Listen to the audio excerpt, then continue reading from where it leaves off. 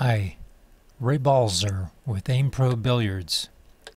You think you know how to aim? I have surprises for you. You aim, but you're not sure if there's a better way? Stay tuned. There are many options, and you'll learn the nitty-gritty of multiple systems, enough to gain many insights. That might include understanding some of your misses. And certainly if you're new to pool, aiming is a mystery, and we'll clear things up for you. This is a multi-part series. Part 1 will cover cut angles up to 30 degrees. This video will introduce the primary aiming systems to consider.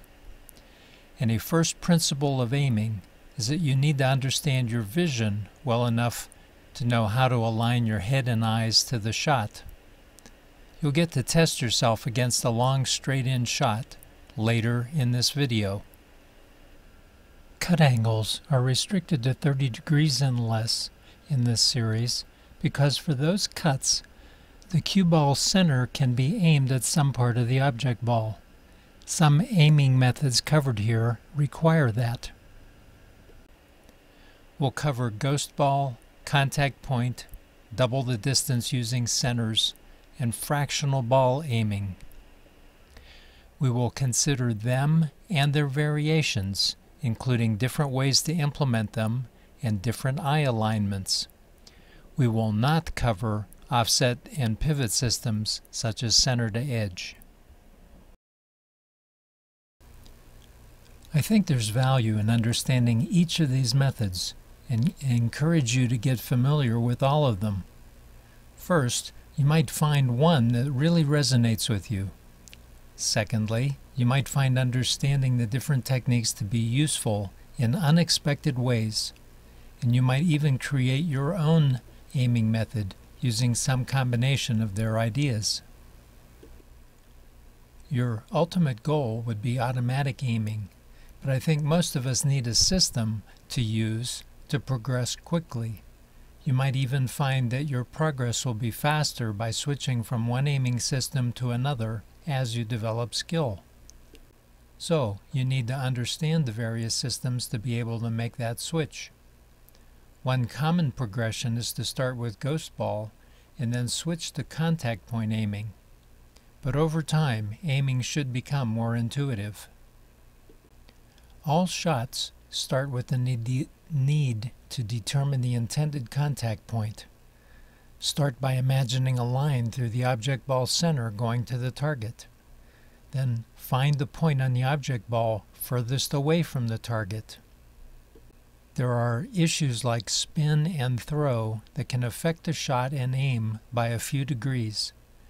These issues are advanced and complex and will be ignored for now. Ghost ball aiming, perhaps the most common method, is based on visualizing the cue ball at the instant it's in contact with the object ball in the correct location to make the shot. Generally, the center of the cue ball is aimed at the center of the ghost ball location. This is an easy method to explain and demonstrate and is what's usually first taught to a new player. But it's hard for the method to be precise. My upcoming video on ghost ball aiming will help you gain more precision. I'll illustrate the ghost ball target several ways for each of the 8 cut angles and at different distances. If you really study and learn these, you should be able to be more accurate with ghost ball aiming. Contact point aiming, often recommended without evidence as the professional or correct method, requires aiming on the line connecting the 2 intended contact points, the contact point on the cue ball and its path to the contact point on the object ball. These points are symmetric. After determining the object ball contact point, estimate the cue balls based on matching the offset but on the other side. Perceptual errors and maintaining a straight stroke are the challenges. The upcoming video covering contact point aiming will graphically illustrate the contact points on both balls and the line connecting them using my computerized pool simulator. This will make the visual perceptual problem obvious. Then we will show alternative eye alignments to consider. I was surprised myself when I saw the results. Double the distance using centers is an underappreciated method. It aims the center of the cue ball at a point on the object ball that's double the distance of the object ball contact point from the center of the object ball. For a 30-degree cut, the contact point is halfway from the center to the edge. Doubling that takes one to the edge of the ball, and that's the aim point. This method is visually demanding. Well, how do you do this step by step? Start as if this were contact point aiming. Find the object ball contact point, the cue ball contact point, and the contact point line. Next, figure the parallel line through the object ball center. See the distance between these two lines. Now, make another parallel line that goes from the cue ball center towards the object ball. It will be an equal distance away from the contact point line.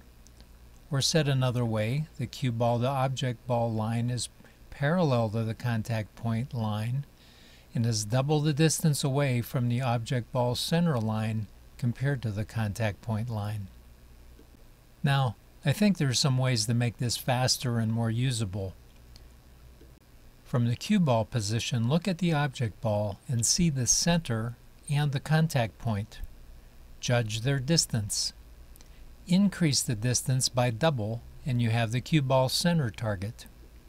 Or another way, adjust your cue ball center target until the contact point appears halfway between your aim point and the object ball center.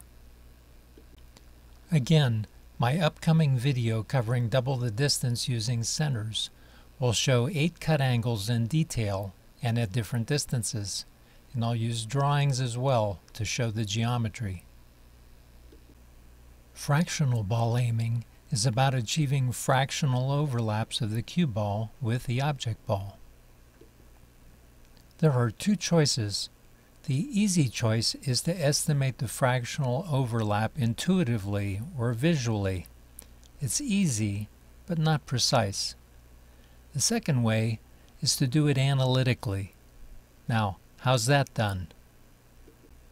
Convenient and easily recognized points on one ball are aimed at similar such points on the other. Thus, there are multiple ways to implement this even for a single cut angle, with some room for individual preference. There are 3 primary targets that are on the object ball: the center, the edge, and halfway between. Then there are 2 optional adjustments to each side made at the cue ball to add or subtract a little cut. These adjustments are 3.6 and 7.2 millimeters. Since the cue stick tips are close in size, for example 13 millimeter diameter, we can estimate these offsets using the cue stick as a reference. Start with a centered cue stick and aim the cue ball from a point approximately either at the edge of the ferrule or halfway there. Then you start by memorizing essentially a table of aim alignment points for each cut angle. Eventually it will start making sense. And at some point you will recognize that the cue ball adjustment idea could be used with other aiming methods when you have reason to want to make a small adjustment. Throw compensation, for example. These concepts will make more sense in my upcoming video where I focus on this aiming method, including showing it in use for all 8 cut angles. This method requires that you predetermine the correct fraction and then apply the correct aim with the correct aim points, even under game pressure.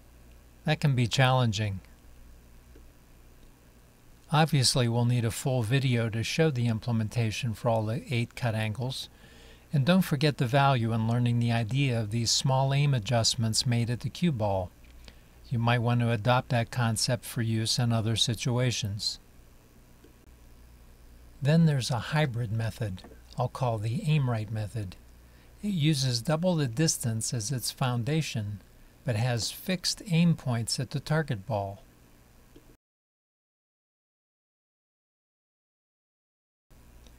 It's excellent for use in practice drills in conjunction with the AimRight practice tool and its angles. It's very simple to apply the known aims to the known angles, but use in games requires an ability to accurately judge the cut angle. That's quite possible, but requires its own training. I have multiple videos to teach you how, and I created an entire pool game, Angles Challenge 101, that is great fun, quite challenging, and will lead you to automatically learn to estimate cut angles. Finally, recall I said I'd show you a straight-in shot? That's the key shot to help you find your correct head and eye alignment for accurate shooting. It's called finding your visual center. The start of that method is to look at a straight-in shot and determine how to align your head and eyes to that shot so it really does look straight in. Now, this isn't the same as 3D vision in real life, but it does have the advantage of being perfectly set up. Try different head and eye positions that would be compatible with pool shooting and see if something stands out. The right answer depends on the person and can be one's dominant eye, exactly between the eyes, or somewhere in between. It's worth spending considerable time at this.